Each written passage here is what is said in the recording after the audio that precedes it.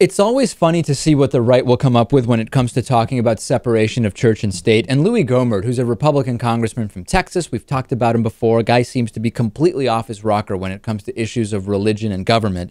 He was in an ad for an upcoming Christian TV event called Washington, a Man of Prayer. And he recalled that the U.S. House of Representatives once met in what is now known as National Statuary Hall. And he pointed out that there is actually a one-way separation of church and state, saying that there is a provision, Thomas Jefferson knew all about it, where the founding fathers and Thomas Jefferson wanted one-way influence when it comes to church and state. Church should be able to influence the state. Watch what he did. And when I got the report back, I glanced down, and the first thing I saw was something like Madison didn't do this. And I thought Madison did come to church in here. But as I read the report, it talked about how President Thomas Jefferson, we're talking about the guy who coined the phrase separation of church and state, who said there should be a wall of separation between church and state.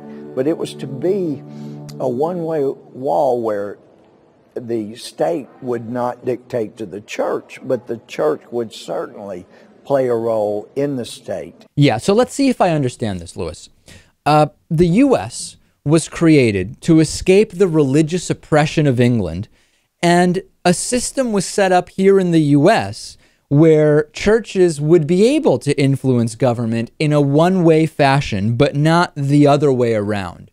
How stupid do you have to believe the founding fathers were to believe what Louie Gohmert is here, that they came to the U.S. escaping religious oppression in England and set up a system that would have allowed the exact same thing to happen? You'd have to be an idiot to believe this, and you would have to think the founding fathers were idiots to have created such a system.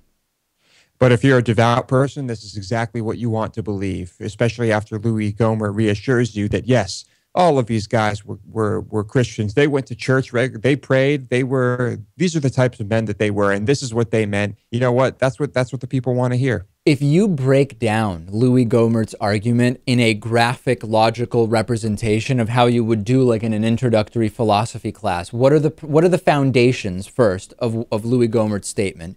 What are the premises? And then what is his conclusion? We know the conclusion ultimately is that our government was designed so that church would influence the state.